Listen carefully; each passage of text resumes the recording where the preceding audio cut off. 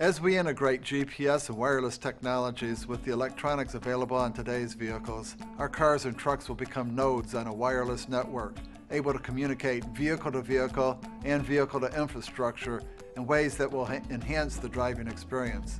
GM's OnStar system already provides remarkable features like automatic crash notification, remote door unlock, vehicle diagnostics, and turn-by-turn navigation. In the future, we'll be seeing even more advanced functions such as real-time traffic information and collision warning and avoidance. And because these systems will be communications-based, we'll be able to deploy them more quickly than traditional infrastructure technologies at less cost and on a global basis. We have anti-lock braking and stability enhancement systems which allow the vehicle to respond to sudden changes in driving conditions. We're seeing the introduction of adaptive cruise control, which uses automatic braking and throttle control to adjust vehicle speed to a driver-selected following distance.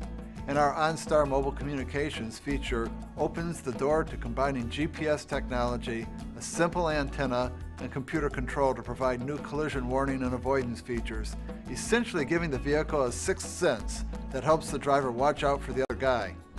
With the integration of these technologies, our vehicles will have the ability to know precisely where they are on the roadway, precisely where they are in relation to surrounding vehicles, what the roadway and traffic conditions are, what's happening up ahead, and they will be able to anticipate and dynamically adjust to changing driving conditions.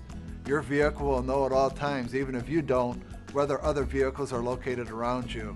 It'll be able to alert you if a vehicle is in your blind spot or stopped ahead on the highway, even if it's hidden from your view around a corner or blocked from sight by other vehicles. And if you don't react, the vehicle will react for you.